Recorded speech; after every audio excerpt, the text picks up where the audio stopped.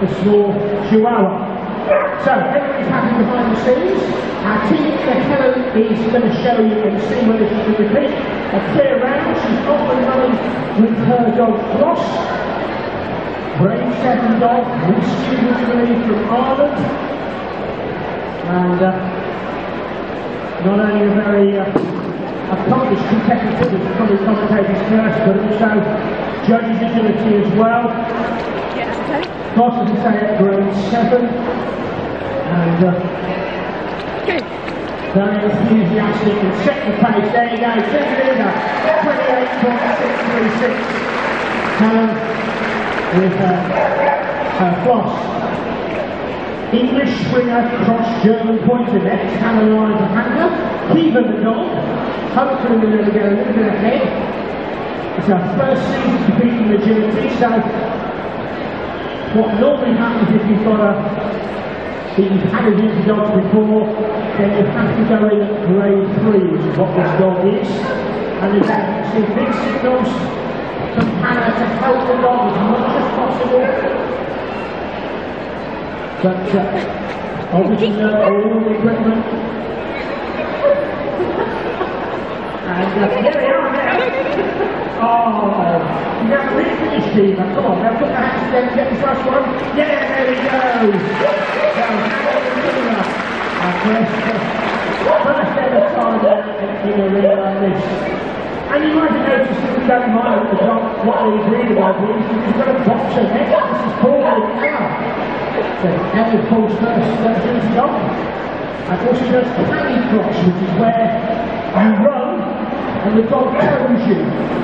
Now Ella is a bit of a character, and this morning she sat a couple of the A-frame, but looks like she's got more focused on what Paul wants her to do. And not often you see a boxer doing agility as well as this. They're working at grade 4 at the moment, which is on the way to join the big boys. Very nice to see the weave there. So the back end of the dog moves really nicely. Can we get forward to come home? Look at the time. 35.376 for Paul and Ella. Corrie Barabay walking in the ring now. This is Hannah Prince. And again we've changed breeds. This is what they call a kelpie. This is what the Australians use to look after the cattle and the sheep, and as you can see there, dog just getting away with it, Hannah's not having any of that, so at this sort of level we are able to put the dog back and reinforce it for what it is we want the dog to do. Just making contact with a little bit of the light, with a little bit of the dog is what you've got to do to make sure that the dog doesn't do any faults. Obviously in normal circumstances, this is going at speed. Bigby is working at grade 4 at the moment, and on the top, some of the top dogs are going as fast as Bradley Wiggins on a bike, and that's how we put 4 for TV.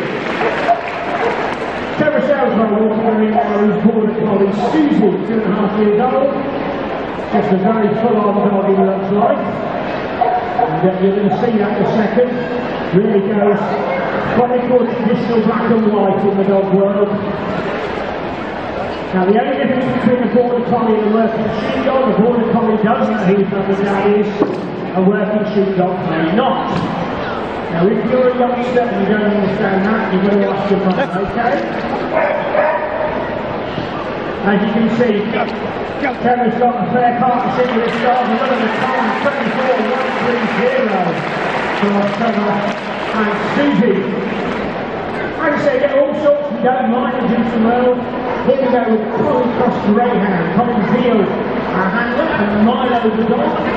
Now Milo is working at grade 5, and although he was very, very small when he was a pup, boy, look at him now.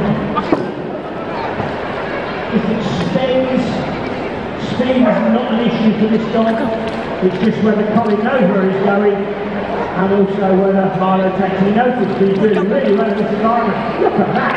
7.8 for Colin and Milo. Terry Gill's walking the ring now with grade 5 dog called Murphy. Now Murphy is what they call a strolling. That's a collie and a Springer Spaniel mixed together. As I'm saying, in the agility world, the only thing we're interested in is fit, healthy dogs. We don't mind what they look like, we want them for their brains, we want them to take notice of what we're asking them to do, and a great partnership between the handler and the dog is what we're looking for, just like you saw there today. Number 2 is the partnership time there. As you can see, all the old faces are always held together very, very casually with plastic cups so that we can minimise the point of impact on any of the dogs as we potentially bring the pole down or anything else like that. We look over at the tunnel, so we've got Sue busy walking the ring now with her grade 7 dog called Wilf. Wilf is, would you believe, Sue's 7th agility dog, and he's 5 years old. He's been to most finals, including Olympia, which is the, if you like, the zenith of most agility careers. That getting to Olympia is what people spend their whole summers trying to do. And as you can see, Wilf, great experiment, 28.091 for the time for Sue and Wilf.